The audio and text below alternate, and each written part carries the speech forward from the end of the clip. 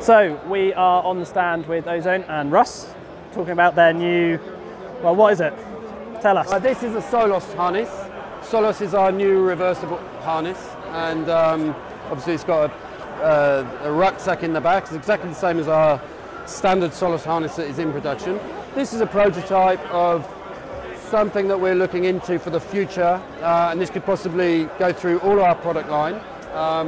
But we're still very much in the development stage, and it's about a renewable, sustainable product which has the minimum amount of impact on our Earth. And we're looking at using organic cotton materials. We're looking at using recycled materials, such as this, which is made from PET, or recycled plastic bottles and the like. Yeah. The webbing and the structure is Blue Sign certified. Blue Sign is What is that? Is a label that certifies production methods to make sure that they're ecologically sound. They don't throw their waste in the local rivers and the like. Okay. And it's quite a stringent test to get the actual label. Yeah. And we're looking to try and reduce the uses of plastics. So we're looking for alternative materials from plastics that are a lot more sustainable.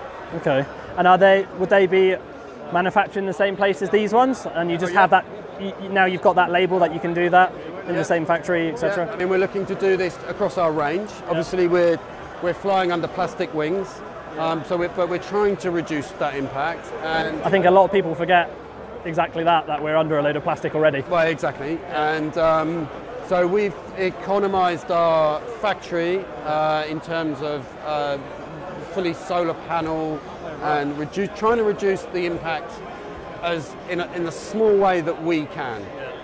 So it's not huge, but it's certainly the way forward, and this is our first step looking into that. So are there any compromises versus the standard Solos? I know we've been talking about it a minute ago, but as far as we know at the moment, we can't see a compromise. Obviously, we don't know the longevity of the materials and the like, but there's no reason to suggest that this would not last the normal life of a normal harness. So to reverse it, so we put everything neatly inside. We flip this bit over. Ideally, we should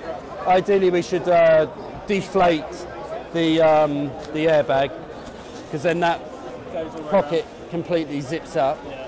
But without that deflated, we can still get this in.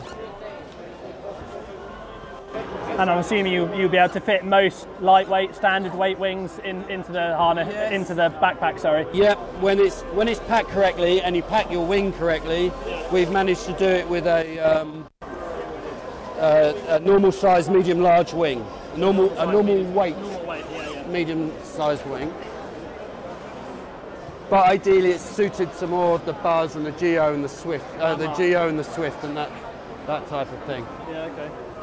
Yeah, very nice. Yeah.